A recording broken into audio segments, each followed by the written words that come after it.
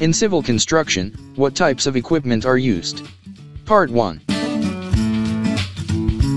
A civil engineer's employment entails a wide range of responsibilities.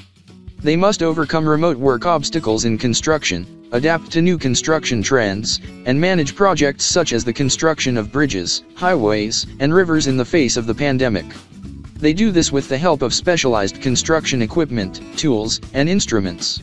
To make their jobs more pleasant and efficient, civil engineers use survey equipment, earth-moving equipment, heavy gear, and other tools.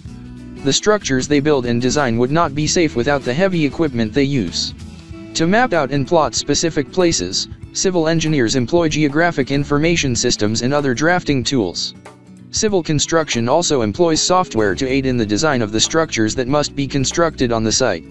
This is in addition to the various forms of survey equipment used by civil engineers to measure land and water areas, which may include a sophisticated GPS system specifically developed for these purposes. We'll take a deeper look at the heavy machinery utilized in civil construction projects in the following article. Table of contents. Excavator. Dragline excavator. Backhoe. Bulldozer. Grader.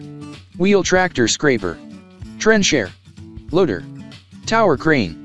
Paver. Excavator. Excavators are important construction tools that are frequently employed in the civil engineering industry. Their primary function is excavation, but they are also employed for a variety of other tasks such as heavy lifting, demolition, river dredging, tree cutting, and so on. Excavators have a long arm at the end of which is a digging bucket.